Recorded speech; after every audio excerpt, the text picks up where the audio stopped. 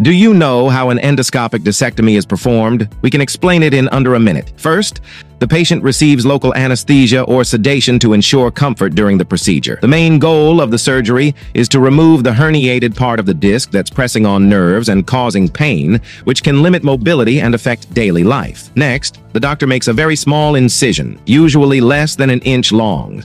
Through this incision, a thin, flexible tube called an endoscope is carefully inserted. The endoscope sends clear, real-time images of the surgical area to a monitor, allowing the doctor to clearly see inside and work precisely. Guided by these images, the doctor uses specialized tools to carefully remove the damaged disc tissue, targeting the part causing pain and relieving pressure on the nerves. That's the whole procedure. It's minimally invasive, and recovery is typically faster and less painful compared to traditional open surgery.